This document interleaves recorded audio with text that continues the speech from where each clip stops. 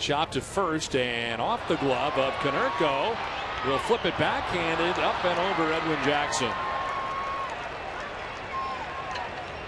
So Victor Martinez will reach on the error charge to Konerko. What is Konerko doing? I mean, he still had time to make a decent throw to first base. Instead, he just kind of flips it in that direction, hoping it'll land in the glove of somebody.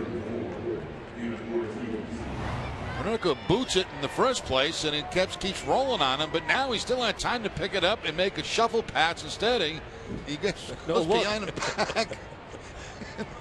Hope that goes in for 3 points. For Edwin Jackson, are you thinking